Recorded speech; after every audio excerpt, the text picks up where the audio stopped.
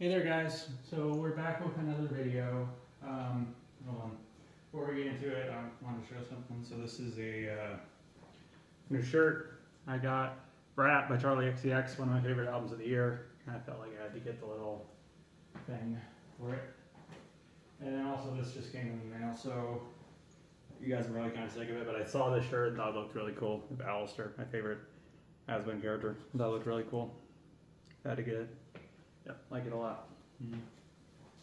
Now, let's get into some more serious stuff. So, this is the new Godspeed You Blank Emperor album, and it is called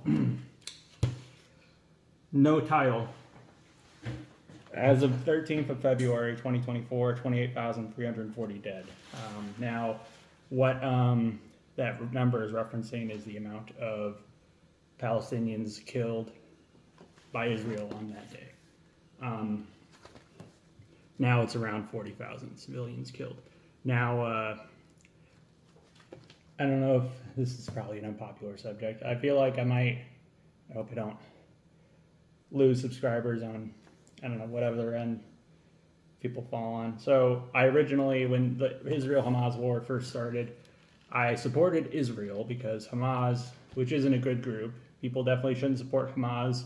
They're an evil group, and they're just not good. They're not good. I stand with Palestine. I want Palestine to be its own independent nation, but Hamas is not good. So when Hamas attacked Israel, I went on the side of Israel, and I saw a lot of people supporting Palestine. And with the Russia-Ukraine war, I kind of knew it was obvious Russia's the bad guy in this. It's very obvious.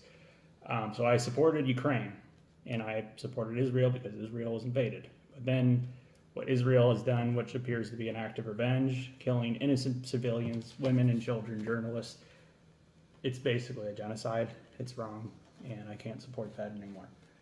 I never did. I never supported genocide. I'm saying I can't support Israel anymore because of that. So here's one thing I think people need to understand. We do not support Hamas. We don't support what Israel is doing. We don't support Russia. We don't support Syria. We don't support China. We don't support Iran. You know, we don't support any of that. We don't support North Korea. We don't support Belarus. We don't support any of that stuff. You know, just it's really not good. You know, Venezuela. You know, all that stuff. We don't support any of that stuff.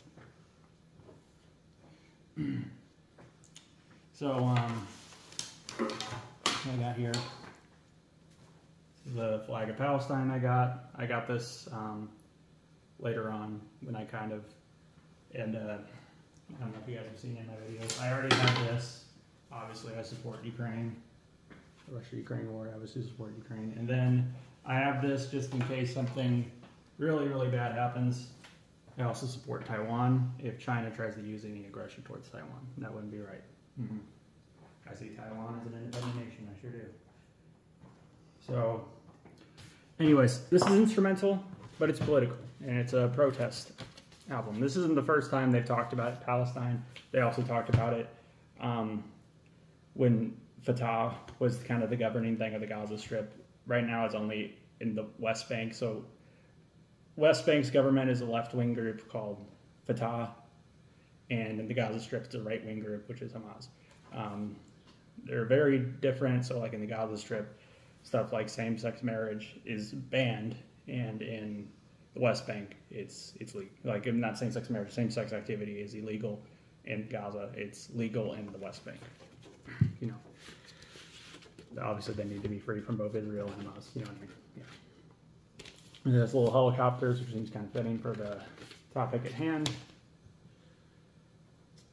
Their music has always been political. Their music may be instrumental, but they say a lot without using words, and they do sometimes because they have little interviews and snippets and samples, but for the most part this is just instrumental, but it's very obvious what they're going for. They've always been a political group. There's no denying that. And on the back, it says, "Devils own this town. The good ones got evicted." It says right there. But yeah, this is probably their best, I'd say, since Yankee. I wouldn't say it's as good as their first 3 releases. I mean, I'm not counting the all Harry amps or whatever that demo thing's called. This is still really good. Definitely in my top 10 of the year so far. I love it. Very powerful message. Very beautiful music. Just kind of features a bit of a similar sound to their previous album, but it's done a lot better. It really is a really great album. I love it a lot. Thank you guys for watching.